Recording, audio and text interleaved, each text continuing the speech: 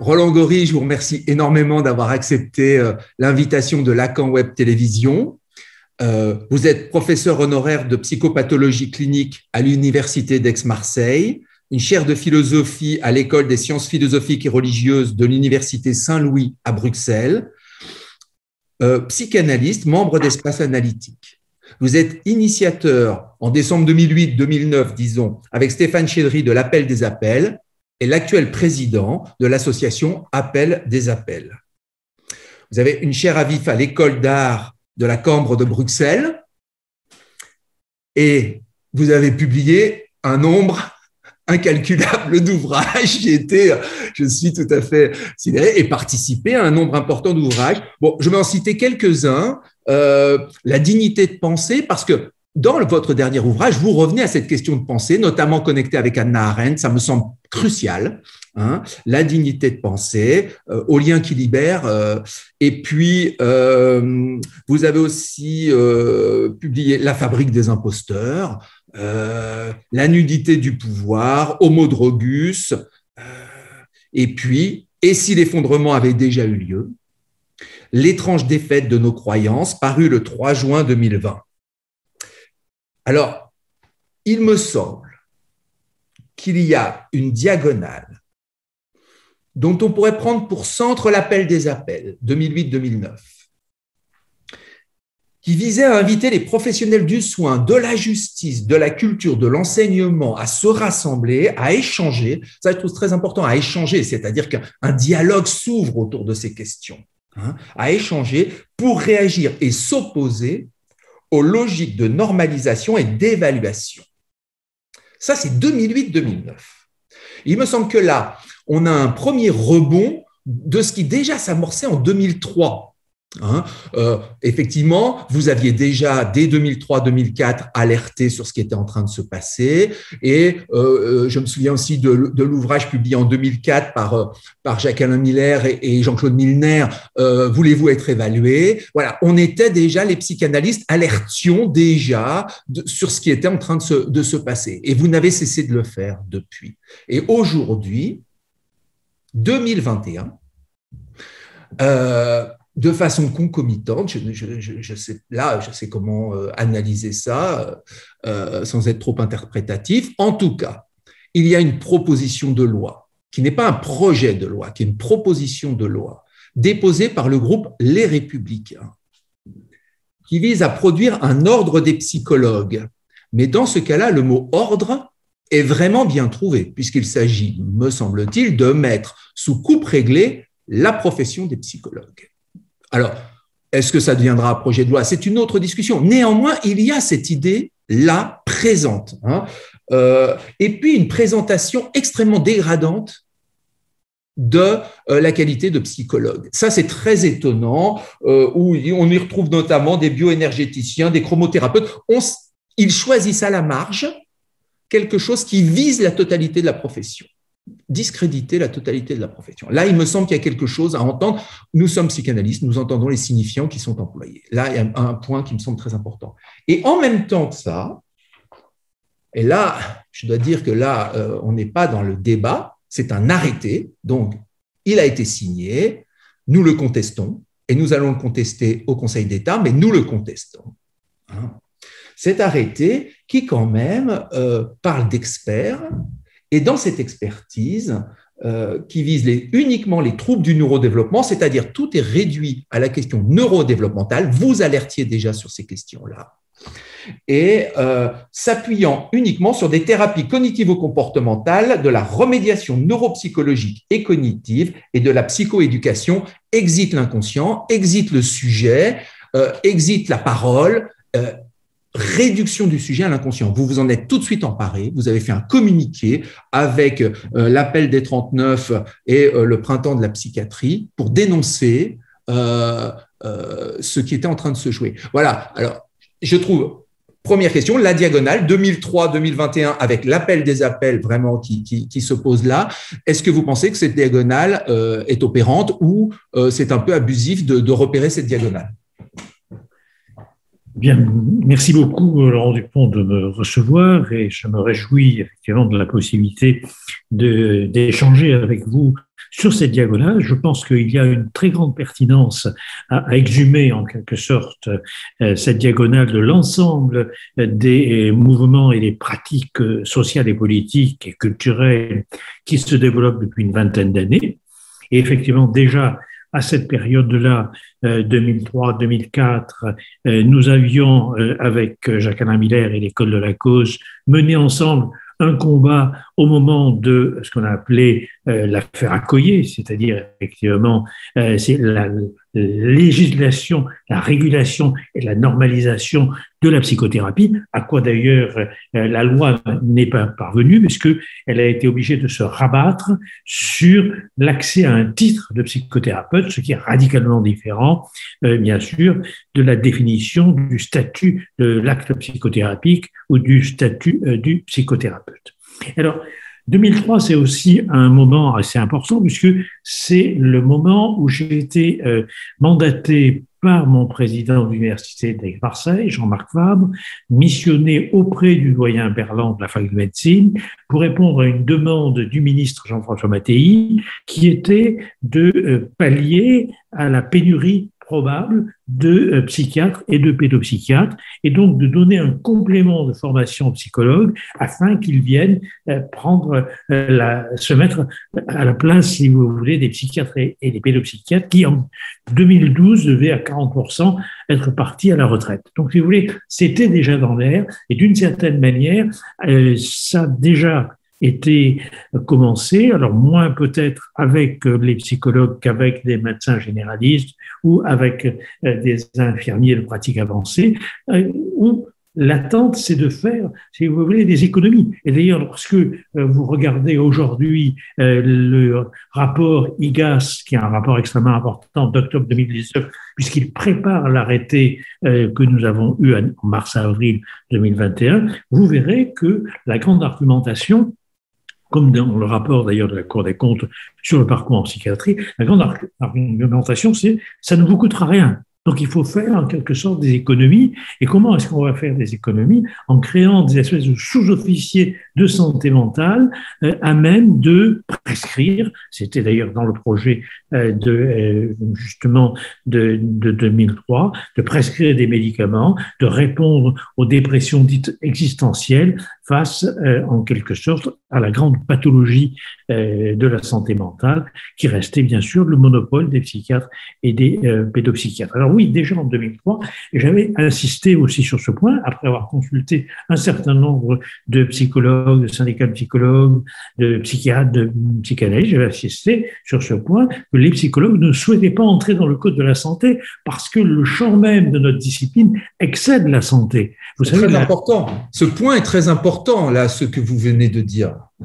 Oui, il va de soi que la psychologie est une discipline rhapsodique qui va de la primatologie jusqu'à la psychanalyse, en passant, ou en tout cas la psychopathologie orientée par la psychanalyse, en passant par la psychologie sociale des organisations, en passant par la psychologie du développement, voire la neurobiologie du comportement. Donc, si vous voulez créer un conseil de l'ordre me paraît de toute façon une opération, je dirais, un petit peu délirante.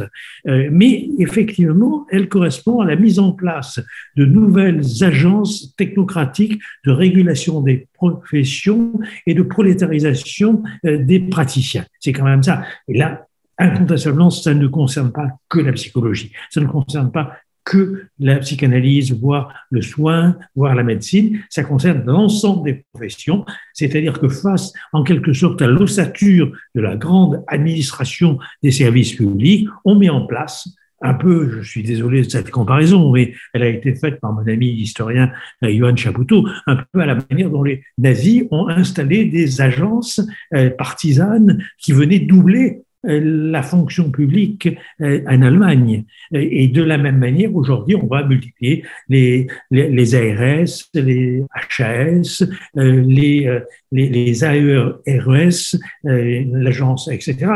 On a toute une flopée d'agences qui finalement court-circuitent un peu le parcours traditionnel de la fonction publique pour pouvoir modeler en quelque sorte les pratiques et les statuts selon la politique du monarque, pour aller très vite. Alors, 2003, c'est ça, incontestablement. Le projet, d'ailleurs, alors moi j'avais fait un projet, il est sur le net, on peut s'y référer, un projet qui n'était pas un projet de dégradation et de dévaluation des psychologues, des psychanalystes, des psychiatres, etc. C'était au contraire le souci de s'appuyer sur des équipes de recherche pour développer une formation à un niveau un peu plus élevé que le master, disons au niveau d'un doctorat, pour aller très vite, et une école de praticiens du soin psychique qui a échoué face à la volonté de certains PUPH de psychiatrie de cantonner justement les psychologues à une formation qui devrait être pour eux essentiellement une formation, je dirais, et chimique et comportementale. Alors pourquoi comportementale? C'est tout à fait dans la culture du néolibéralisme, c'est le sujet réduit à la somme de ses comportements. Donc c'est un sujet qui n'a plus d'histoire, c'est un sujet qui n'a plus d'inconscient, qui n'a même plus d'espace psychique et dont la parole est, si j'ose dire, un surplus qui ne sert pas à grand-chose. Il n'entre pas dans le moral utilitaire du néolibéralisme. Alors, c'est un sujet, excusez-moi juste une seconde, c'est un sujet du coup qui est pris, si je vous suis bien, plutôt dans, je reprends le mot d'Éric Laurent, bureaucratie sanitaire, le vôtre technocratie, c'est-à-dire quelque chose qui au-delà de l'idéologie qui serait front contre front, TCC, psychanalyse, c'est bien une bureaucratie sanitaire qui se met en place, que vous avez repérée dès 2003, avec des antennes un peu partout qui morcellent le lien social. Oui, c'est une bureaucratisation de l'existence. Il faut dire que c'est une technocratisation de l'existence. La technocratie dont je parle, ça n'est pas simplement la superstructure des institutions. La technocratie, c'est dans le grain le plus ténu de notre vie quotidienne, c'est-à-dire, en quelque sorte, une prescription des comportements par un mode d'emploi qui serait en quelque sorte déversé par des experts. Et là, vous avez le modèle, vous savez, c'est toujours le même modèle, c'est le modèle de Taylor. J'avais fait un papier dans Libération disant que le spectre de Taylor hante toujours le monde du travail. Ça n'est pas particulier, encore une fois, aux psychologues ou même à la médecine. Cette technocratisation, elle est dans tous les métiers. Dans tous les métiers, vous avez une fragmentation des tâches, vous avez une rationalisation de ces tâches, une technicisation des actes qui sont prescrits par des soi-disant experts, des soi-disant et supposés savoir. Donc vous avez le modèle de Taylor de 1911, lequel modèle, il ne faut pas l'oublier, est un modèle qui se déduit de l'observation du travail des esclaves dans les champs de coton. Donc vous voyez, en gros, il s'agit, et il faut absolument lire l'Organisation scientifique du travail et surtout la préface de Le Chatelier. La préface de Le Chatelier est extraordinaire. Il dit enfin, grâce à cette Organisation scientifique du travail, n'est-ce pas, on va pouvoir se passer de toutes les lois sociales qui ne sont pas naturelles, comme celle de l'égalité, n'est-ce pas, comme celle de la liberté, etc. On va enfin laisser tomber les vieilleries, les vieilles lunes des révolutions de 1789 et de 1848. On va passer aux choses sérieuses, une économie qui serait naturelle. Et c'est toujours le même naturalisme économique qui vient faire jonction avec des dispositifs de technocratisation et de bureaucratisation. Et je crois qu'il faut vraiment l'entendre, ça. C'est vrai à tous les niveaux professionnels. C'est pas seulement la médecine, c'est pas seulement la psychiatrie, c'est pas seulement la psychologie, c'est aussi, bien sûr, la culture, c'est aussi la justice, c'est aussi la recherche, c'est aussi l'éducation. Le modèle de Blanquer est un modèle qui, bien sûr, est tout à fait soluble dans les différentes réformes qui ont lieu actuellement ou qui tentent d'avoir lieu dans le champ de la psychologie. Alors, 2003, mon rapport échoue face d'une part à l'opposition des PUPH de psychiatrie qui veulent en quelque sorte des sous-officiers de santé mentale à même de prendre en charge les dépressions et les difficultés de l'existence en prescrivant des médicaments et en pratiquant une espèce d'orthopédie comportementale et sociale de l'individu en difficulté. Et puis, il y a l'amendement Accoyer. Donc, effectivement, lorsque l'amendement Accoyer flambe, eh bien, en 2004, il n'est plus possible d'envisager la moindre réforme du côté d'une formation des psychologues aux soins psychiques. C'est absolument Impossible. Alors, on arrive effectivement à 2008-2009, c'est-à-dire l'émergence de l'appel des appels. Je constate justement avec d'autres, n'est-ce pas, Stéphane Chédry, Barbara Cassin, Christian Laval, Majodel Volgo, enfin, bien d'autres amis, je constate que ce qui se produit en psychologie et en psychiatrie et en psychanalyse qui nous a mis vent debout, eh bien, opère aussi dans d'autres champs. Et pourquoi je le constate? Notamment parce que je vais présenter un livre qui est aujourd'hui d'actualité, qui vient d'ailleurs de rééditer en poche Les liens qui libèrent, n'est-ce pas, en 2020, qui s'appelle Exilé de l'intime vers un homme neuroéconomique, la psychiatrie et la médecine au service du nouvel ordre social.